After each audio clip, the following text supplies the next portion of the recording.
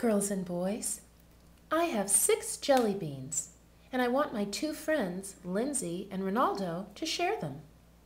To be fair, each friend must get the same amount, right? How can I be sure that each friend gets the same amount? Well, I can give 1 to Lindsay and 1 to Ronaldo. I can give another one to Lindsay and another one to Ronaldo. And I can give 1 more to Lindsay and 1 more to Ronaldo. I divided 6 jelly beans into 2 equal groups. How many jelly beans did each friend get? That's right, 3.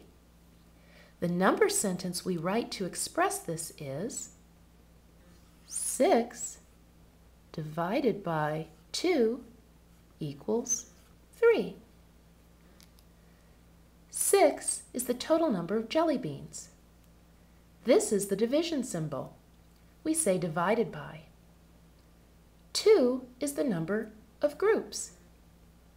We know this means equals or the same as.